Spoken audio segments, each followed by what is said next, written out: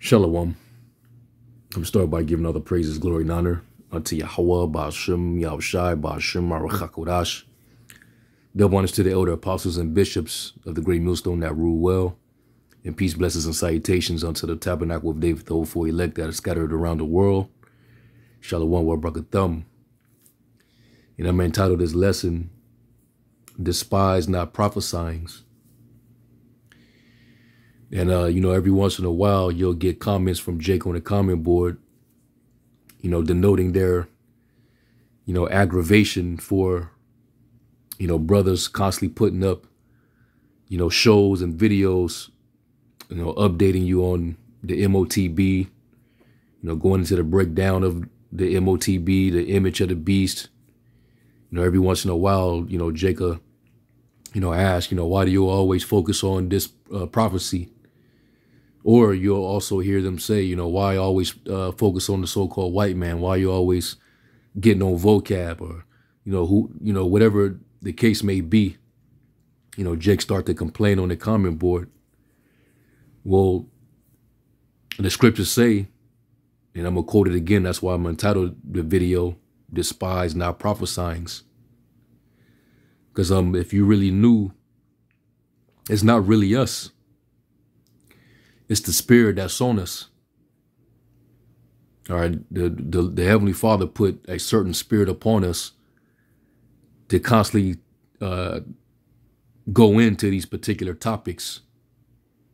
It is certain things in the spirit that the Lord wants repeated so that Jake can be built up and edified, so they can be thoroughly understood in the Lord's will, his purpose. Because Jake is going to be left without an excuse when the time comes. So it's really not us. It's actually a spirit that constrains us to constantly target these topics. So, you have this brother here. I'm not sure who he is, but, I guess that's the name of his channel, Chugtown Finest. And I'm pretty sure brothers may have already done a lesson responding to this. But he says, y'all ain't reading. Priority should be on repentance and following the laws of the Most High. We do this and we are good. Why focus so much on the mark? And see, this is the problem with Jake. So you think that, just alone repenting and keeping the law, which you're not keeping all the law. We're not justified by the law in this sight. Now, we are rehearsing the righteous acts, but you really think you're in good standing with the Most High? But really, you're to focus on the prophecies, because the prophecies are direct messages from the Heavenly Father. And we're to fear his prophecies the same way we fear his instruction. This is why the prophets, when they came on the scene, they were feared. Even the king had to listen to the prophet. All right? Because they had a very vital message. All right? So first scripture I'll start with, and let me get the one in the Apocrypha.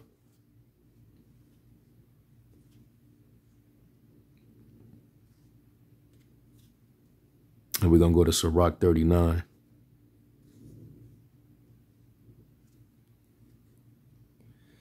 And it says, this is starting at verse 1. It says, but he that giveth his mind to the law of the Most High and is occupied in the meditation thereof will seek out the wisdom of all the ancient. Meaning you're gonna read the history contained in the law, the Tanakh, the prophets, and as it is written in one of the epistles, for whatsoever was written aforetime for our learning. So we read these things understanding that which have been is that which shall be, and there is no new thing under the sun. We read about what happened in 70 AD, dealing with the abomination of desolation, how that was a time of trouble, for Jake back then. And we know that it's gonna be a time of trouble since there has not been, all right, in this time. So, we seek out the wisdom of all the ancient. We look to what our forefathers done, the testimony of their faith. And it comforts us. So that's why we're to meditate. It says, and be occupied in prophecies. So that's what you're supposed to be doing. Be occupied, be busy in the prophecies. That's why it says in 2 Ezra 9, measure thou the time diligently in itself. What are we measuring? We're measuring the time by the prophecies so that we have the indications to know that, that time is nigh, the day of our redemption, our salvation. One of the ways we know is what? The MOTB. Because once that happens, we know that what's going to follow after that.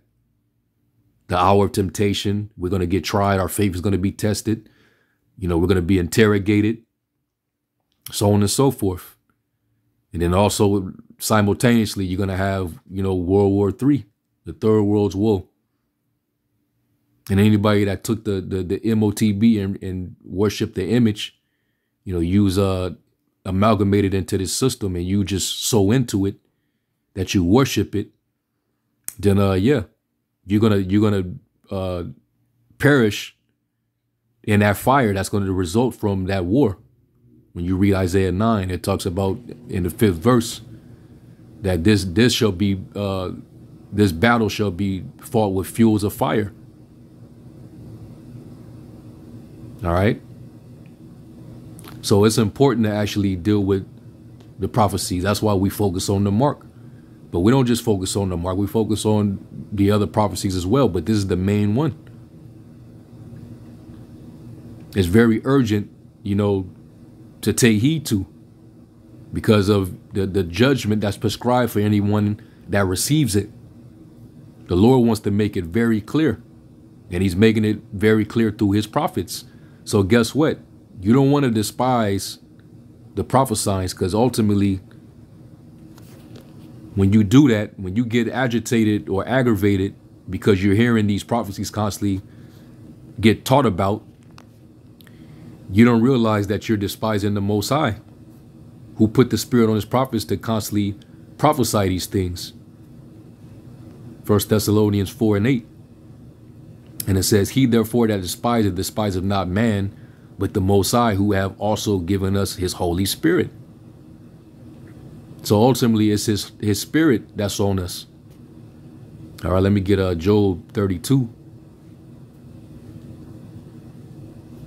In verse 8. And it says, but there is a spirit in man, and the inspiration of the Almighty giveth them understanding. And that's how we able to even understand these prophecies. All right, because some of the prophets, they spoke in similitude, because they can only describe what they saw in the future from the standpoint of the time that they lived in. So they would, use certain things that they were familiar with in that time and compare it to what they saw in the future, dealing with the visions that they saw, and they wrote it down. So they would use similitude, like they use arrow. Jeremiah, when he saw the missiles, all he can describe it was, through an arrow being shot. All right. And Job saw it as a bow of steel. He talks about it coming out of the gall. All right. Talking about the missile silo. But you have to be given the inspiration to understand those things. So let me jump down to verse 18. And it says, for I am full of matter, the spirit within me constraineth me. So showing you right there is the Spirit of the Lord that constrains us to constantly go into these breakdowns. Why are you always going into the Edomites? Well, prophesy against Mount Seir, as it is written. All the prophets prophesied about the destruction of Esau. If you've been paying attention, if you've been reading, like the scriptures say, blessed is he that readeth. They all prophesied the end of Edom. So why can't we carry on that, the tradition of prophesying against this devil? All right. It says, behold, my belly is as wine, which have no vent. It is ready to burst like new bottles. I will speak that I may be refreshed. I will open my lips and answer. All right. Let me read that in the NLT. Job 32 and 18, it says, for I am full of pent up words, and the spirit within me urges me on. I am like a cask of wine without a vent, like a new wineskin ready to burst. I must speak to find relief, so let me give my answers. So, it's just a spirit that's on us, man. When the spirit, like the apostles always have this saying, you strike while the iron is hot. When the spirit gets on you, you might have came across some information or article or another brother's video, and it inspires you, it sparks you, and then you just go. Well, that's what it's like, man.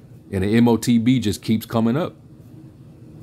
Whether it be an update on the CBDC system, the fact that the world is growing more and more cashless, that they're gonna run out of money soon. All these BRICS nations, they all are de-dollarizing, because we all know what this is gonna lead to. Why is Nate constantly why is he even talking about that? And what relevance does that have to the MOTB? If it ain't dealing with the MOTB, why is he bringing that up when he's been adamant all this time that the MOTB has nothing to do with the CHIP, which is going to be based on that same digital system? And then you see how he keeps switching it up, keep changing it. Obviously, it's a relevant topic that he has to keep updating his breakdown. All right. So anyway, so let's go to 1 Thessalonians 5 and verse 20. And it says, do not scoff at prophecies. That's what it says in the NLT. Let me see what the other translations say. KJV, despise not prophesyings. NIV, do not treat prophecies with contempt. Just like, you're not to take the name of the Most High in vain. And why y'all always talking about the name? Why are you always defending the name? Well, if you do that, then that seems like you're taking the name of the Lord lightly. You're holding his name with contempt. If you're so agitated that we're actually constantly talking about his name and defending it and giving praise to it. So the same thing, don't treat his prophecies lightly either. You're subtly doing so when you're aggravated by us constantly going into the MOTB or the image or prophesying against Esau. All right. CSB, don't despise prophecies. NASB 95, do not despise prophetic utterances. Yeah, the Lord is who gives us the utterance. It ain't even ourselves. All right. Do not treat prophecies with contempt. Down here it says the DBY translation, it says, do not lightly esteem prophecies. So you shouldn't even be asking such a question. Why focus on the mark so much? I mean, let the prophets do what the Lord is inspiring them to do. And if you're not a prophet, if you're just a sideline guy, then you by all means need to fall back. If you know the scriptures, then you should be doing what we're doing. Because even as written in the law, the Lord rather that all his sons be prophets. Matter of fact, let me go to that. Let's go to Numbers. Because you actually had elders who they got agitated that you had some young men prophesying in the camp. And they ran to Moses like, yo, you ain't gonna stop them? Yeah, this is Numbers 11. And I'm gonna start at verse 25. It says, and the Lord came down in a cloud and spake unto him, and took of the spirit that was upon him, and gave it unto the 70 elders. And it came to pass that when the spirit rested upon them, they prophesied, and did not cease. But there remained 2 of the men in the camp. The name of the one was Eldad, and the name of the other Medad. And the spirit rested upon them. So show you that the spirit of the Lord was upon those men. And they were of them that were written, but went not out unto the tabernacle, and they prophesied in the camp. And there ran a young man and told Moses and said, Eldad and Medad do prophesy in the camp. So Slakia was a young man, not an elder. And Joshua, the son of Nun, the servant of Moses, one of his young men, answered and said, my Lord Moses forbid them. And Moses said unto him, enviest thou for my sake with the Most High, that all the Lord's people were prophets, and that the Lord would put his spirit upon them? And Moses got him into the camp, and he and the elders of Israel. So he pretty much checked him and said, man, the Lord rather that you are all prophets, and that he will put his spirit upon you. You know? So that shows you the importance of prophecy. We're not to despise prophesyings. So don't get agitated every time you see a new MOTB update, or us going into, World War III, the third woe. All right. Updating you on, geopolitical, economical, situations. All right. Going into the affairs of war, these wars, the proxy wars. All right. Ukraine and Russia, and U.S. and China over Taiwan, and, all these different things. We're supposed to go into these things.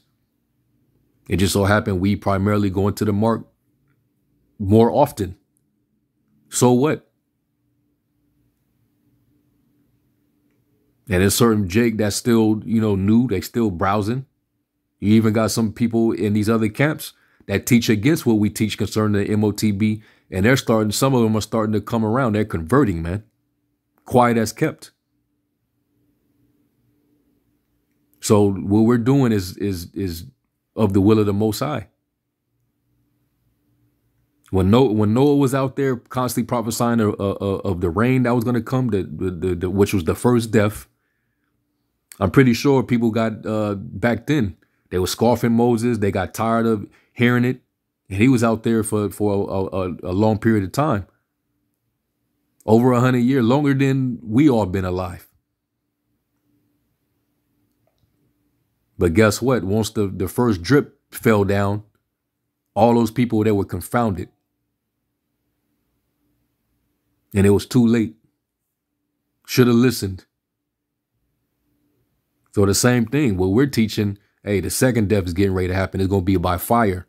And you're going to be partakers of it if you take that C-hip, that little implantable device that this devil's going to cause everybody to take in order to partake in his man's new financial system,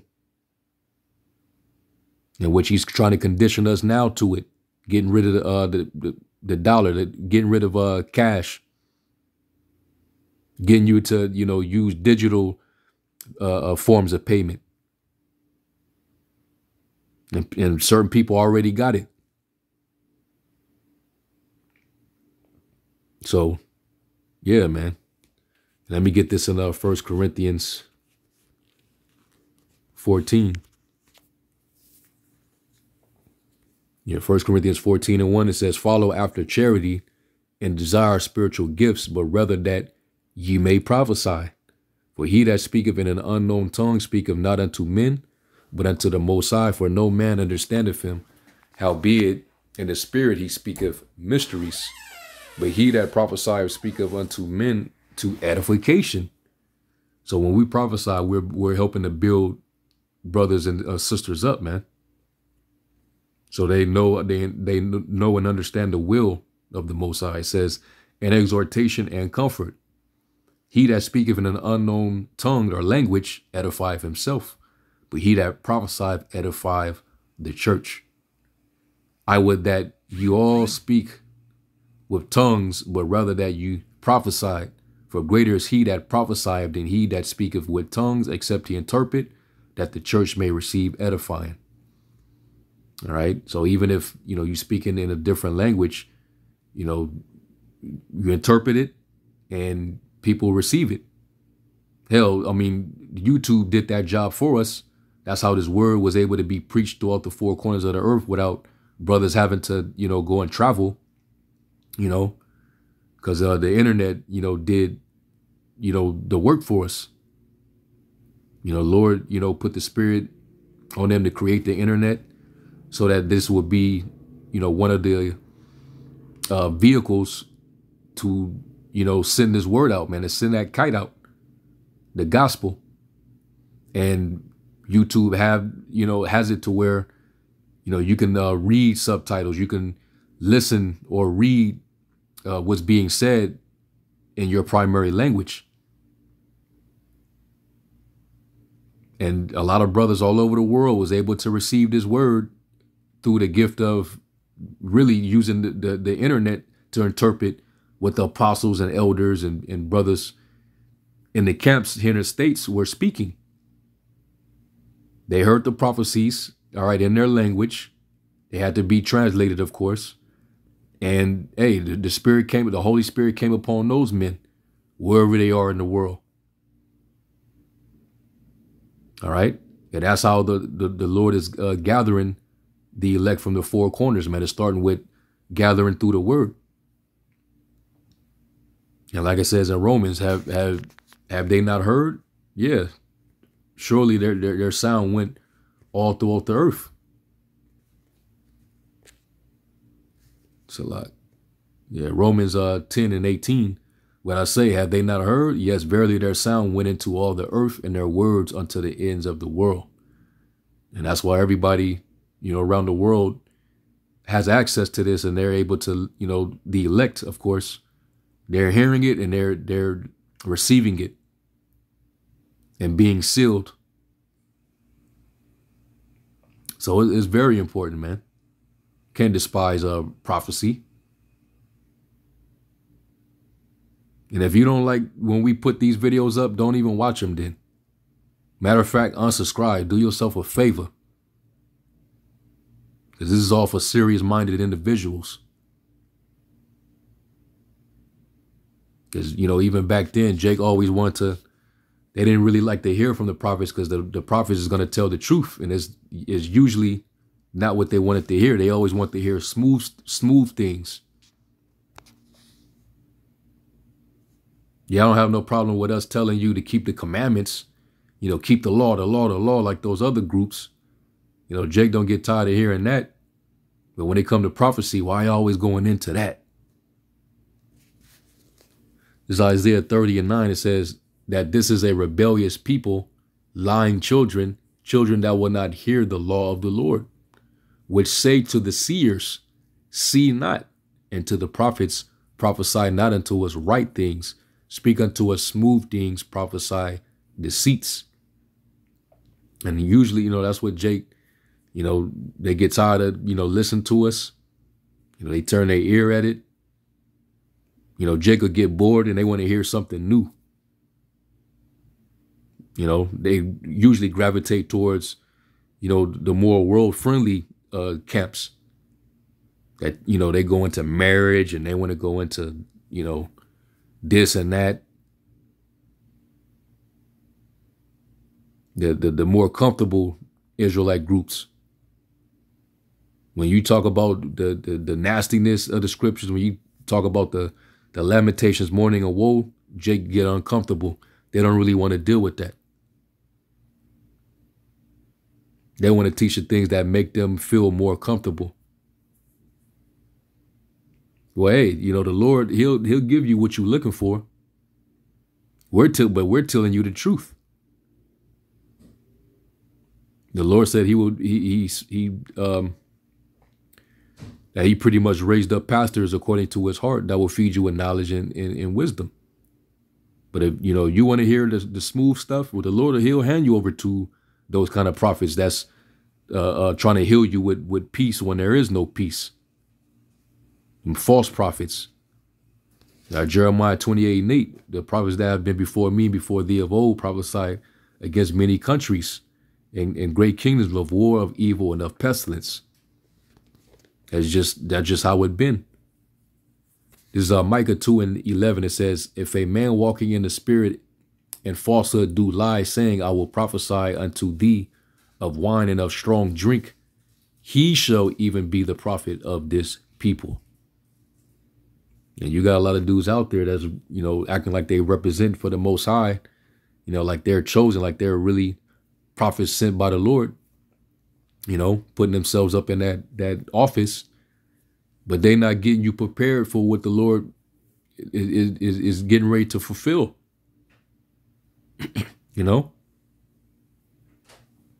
They settled on a lease. So, if you want to listen to them, then hey, be our guest, man. But we're gonna continue to prophesy what is written, and we're not to add to the words of the prophecies of this book, nor take away from it. Or that comes with a penalty. But we fear the Most High, and we're commanded to warn you. And if we don't warn you, well, this is what the scriptures say. Proverbs 24 and verse 11, it says, if thou forbear to deliver them that are drawn unto death, and those that are ready to be slain, if thou sayest, behold, we knew it not, doeth not he that pondereth the heart consider it? And hey, if you don't think that C-hip has anything to do with the MOTB, then you're drawn into this. You're being drawn to the second death. All right, you're gonna die of that plague in Zechariah 14, where it says your eyes shall consume in your holes, and your tongue shall melt in your mouth. All right, you're being drawn to death. All right. And if we, knowing the truth, say we didn't know, the Most High knows what we know. The Lord puts it in your mind, of what you know. It says, and he that keepeth thy soul, doeth not he know it, and shall not he render to every man according to his works. All right. And if you're a prophet or a watchman and you fail to warn Israel, then guess what? Not only is that those Israelites, their blood is going to be upon them, but also the blood is going to be upon your head too. But if you didn't fail to do it, you thoroughly did your job, you did it consistently, then guess what? You're no longer responsible. You wash the blood off your hands. This is why we do what we do, because we were given that responsibility. So, like I said, if you're feeling any way, you get agitated, by these constant videos on this particular topic, then by all means, man, just, unsubscribe, man. Don't even click on our videos. Don't even watch our lessons, man. Otherwise, hey, is get edified. So, I can go into, a few more precepts, but I think the point was made. All right. Despise not prophesyings. All right. That's what we're going to continue to do until, we up out of here, man. So with that, I'm going to give all praise, glory, and honor to Yahweh Shai. Shalom.